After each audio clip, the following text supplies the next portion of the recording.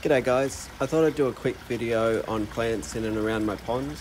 This list is by no means exhaustive, it's just plants that I'm using in and around my backyard ponds. It's the start of autumn here, so some things look good and others have already passed their peak. There's much nicer gardens than mine, but hopefully this will give you some ideas for in and around your own ponds. I should say I'm a pretty lazy gardener, so I prefer plants that can look after themselves. Just to give you an idea of how much difference plants make, I want to show you before the gardens were added to these ponds. So 12 months ago this pond looked like this, and 9 months ago this pond looked like this. So as you can see, adding plants certainly makes a big difference. Now these ponds are still really young, so as the plants mature, I expect the ponds to start looking better and better.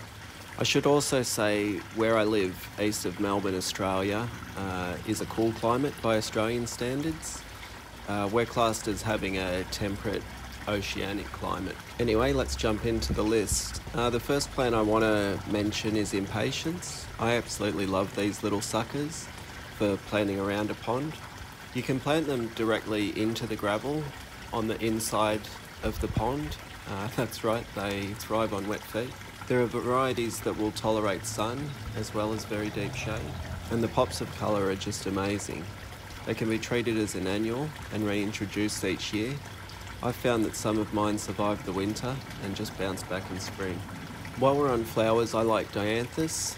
These are nice ground cover, and when they flower, they just flower in mass. These are best suited to ponds in the sun.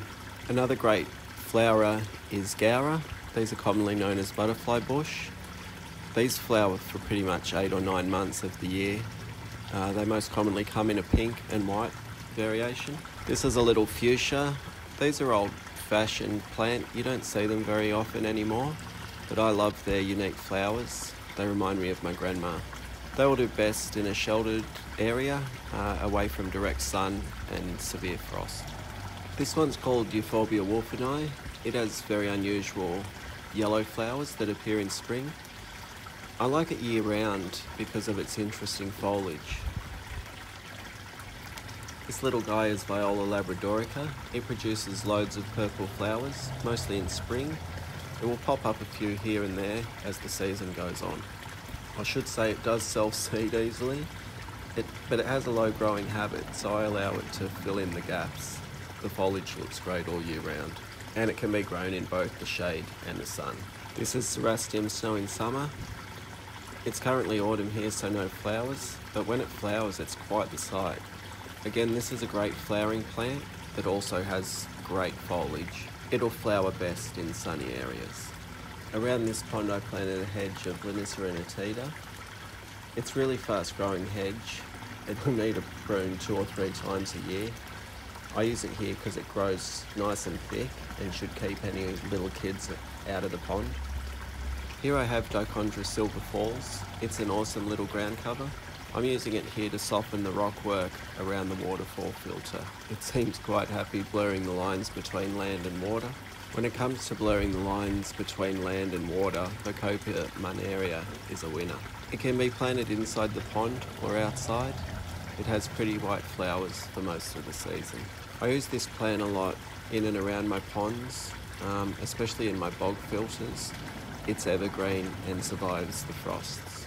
Milfoil's another aquatic plant that I use extensively in almost all my ponds. There are tons of different types of milfoil. This particular one's an upright variety. Here I have it growing in the stream of the pond. It's great at removing excess nitrate from the water. I also like to use it to soften the pond edges where the rocks are, but more importantly it provides great habitat for the fish. Here you can see a bunch of southern pygmy perch hiding under it.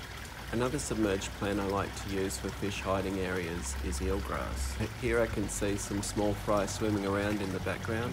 Well, while I'm here we may as well stay inside the pond.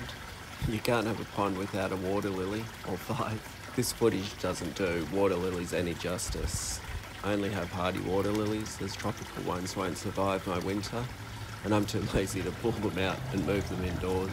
They do like a fair amount of nutrients, so I feed mine with a fertiliser tablet. I feed in spring and again in summer. That seems to keep them flowering pretty good. For some height in the water, I love to add this tassel rush. The foliage is nice and soft and the plant isn't anywhere near as invasive as some other rushes. This one's actually an Australian native. I've got 2 in this little pond. They've been in here for 3 years. For something with strappy leaves that doesn't get as tall, I use this dwarf sweet flag. I reckon it looks really cool growing amongst the rocks. Both the tassel rush and the sweet flag are planted inside the pond. This one's called a water fringe. It looks like a water lily, but it isn't. It sends out little runners that will colonise all the shallow margins if you let it. It tends to keep its foliage throughout winter. This is why I like it, as it provides that good surface cover for the fish from predators. In summer it produces loads of small yellow flowers. Okay, so now I'll move more onto the shrubby plants. This one here is Acacia cognata. This is either mini-cog or limelight, I can't remember. Anyways, it's a nice soft Australian native and just looks at home around the pond and nestled amongst the rocks. It usually grows to about 1 metre by 1 metre, but it doesn't mind a good pruning, so you can maintain it at whatever size you want. Okay, here I've got Strobilanthus goldfuscia. You don't see this one often enough. It's a brilliant little shrub. It looks kind of like purple bamboo without the invasive habit. This awesome dude's called Nandina domestica nana. I love nandinas and have used them a lot throughout our gardens. Foliage is constantly changing with each season, and they pretty much look after themselves. Every 1 or 2 years, I give them a hard prune to maintain the bushy shape. I feel like Japanese maples and ponds just belong together. Sure, they make a mess in autumn, but it's so worth it. In this garden behind the maple, I also have a different species of nandina. This one's called Nandina domestica, and it grows to about 1.8 metres. The little moss-looking plant, that one at the front, is called Scleranthus biflorus. That's an Australian native. It's so cool the way it grows over and around any obstacle. The common name is Canberra grass. Now I've sort of got carried away with the ground covers again. Ajugas always do well around the edges of ponds. This one's just a common Ajuga purpurea. There's many different species available. Anywhere where there's a lot of rock, I find adding sedums is always good. This little guy here is called jelly beans. I haven't used a lot of grasses around the ponds, but you can't go wrong with a good foxtail grass. This purple variety is a really good one because the seeds are sterile, so they won't spread everywhere. This is Trachlospermum tricolour. In the tropics, it's quite a vigorous climber, but down here in our cool climate, it's more a bushy shrub. Here I'm using it just to hide the bog filter. I'm trying to wrap this up, but I just remembered elephant ears. How could I forget elephant ears? They look fantastic, but they are sensitive to frost, so they need to be kept protected. This one here sits next to one of the wine barrel ponds on our veranda. Another one with nice big interesting leaves is all different variations of canna lily. They can really add that tropical vibe to around the margins of the pond. Most varieties will die off in the winter and then return in the spring. Another really cool thing to add to your ponds is carnivorous plants. Most of them do really well in moist, wet areas. This one's my little fly trap right next to a little waterfall. Hydrangeas are another largish shrub that look really good around ponds. I especially like the oak leaf hydrangea. The foliage is just fantastic. The only downside with hydrangeas is that they are deciduous, but that does give you a chance to give it a good prune and keep it looking good. I hope this has given you some ideas. I know there's nicer gardens out there, but they just seem like a lot of work. I don't have a ton of free time, so everything needs to be low maintenance, but I do want it to look good. If you're interested in creating low maintenance ponds on a budget, you'll want to subscribe to this channel. Thanks for watching. See ya.